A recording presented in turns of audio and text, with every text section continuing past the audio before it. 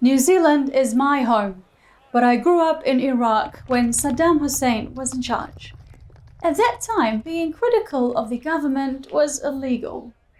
It was a crime to insult the Arab community or a government official, even if you were telling the truth.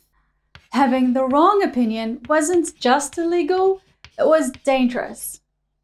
It made no sense to get in trouble for your beliefs, but it was our life. The security service tortured people all the time. It was scary stuff. Branding, electric shocks, dripping acid on the skin.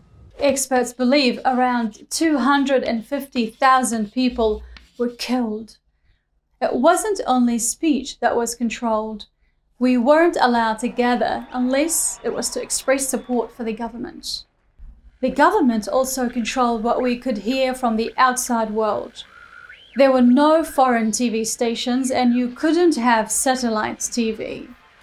What you did hear was mostly propaganda.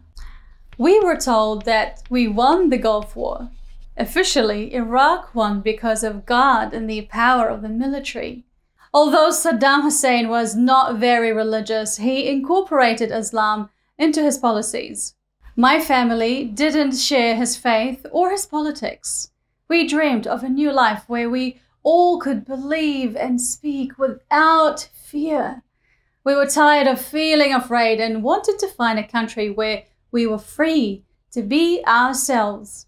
My parents packed up our lives and immigrated to Aotearoa.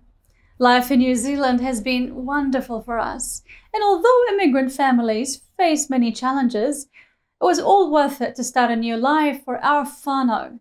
I finished my schooling here and studied journalism and public health.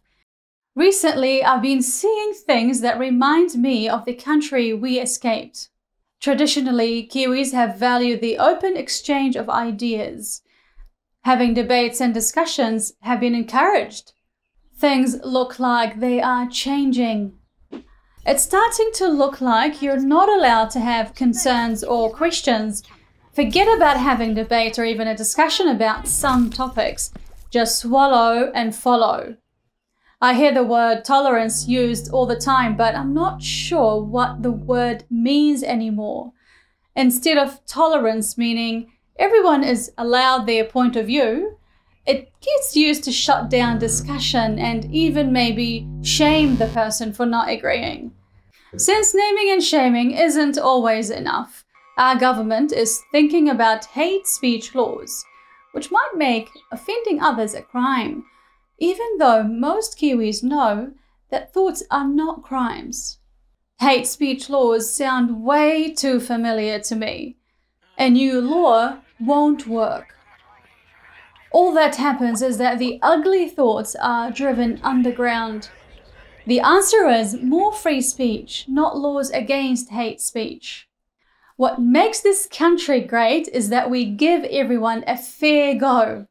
Some will say things aren't that bad, no one will take your life. That's true, but your freedom to think and speak is not so safe. I know what happens if we keep heading down this road. Let's not take our freedoms for granted. To quote JFK, the cost of freedom is always high, but we've always paid it. And one path we will never choose is the path of surrender or submission. He is right. Freedom is never free.